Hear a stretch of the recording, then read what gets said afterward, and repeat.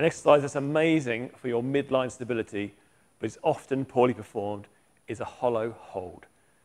This hollow position is one we're going to be using a lot when we're doing gymnastic work in the gym, and holding the brace is also really important for any kind of weightlifting activity.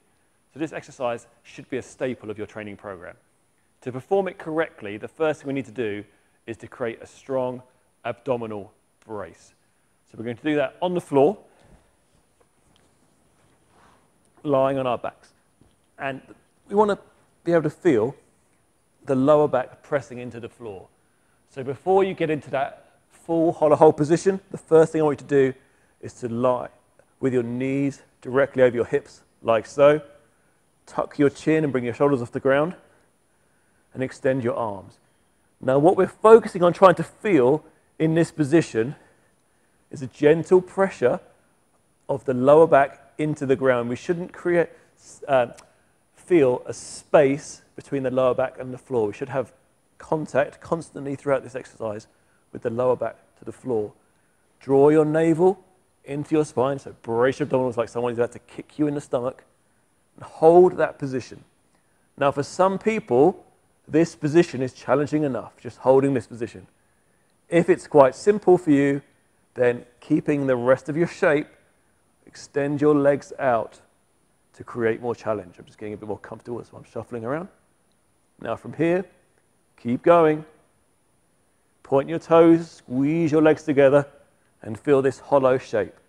If that's comfortable, you can lower your legs down more, but really focus on maintaining that pressure, the lower back, down to the ground. You can hear my voice now. It's becoming a little bit more challenging for me. Really keep that pressure throughout. You should feel tight. You should feel that contact with the floor, and then try and stretch your body to the opposite walls.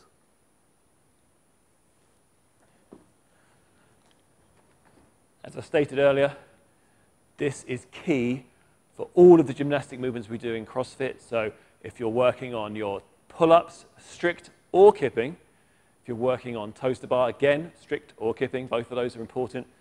Handstands, handstand press-ups. The hollow is the key position you need to get in before anything else.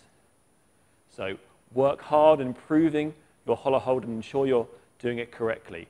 If you feel a hollow hold in your lower back, you feel like the work is coming from there, you need to make that easier because you need to be able to feel this brace at the front of your abs.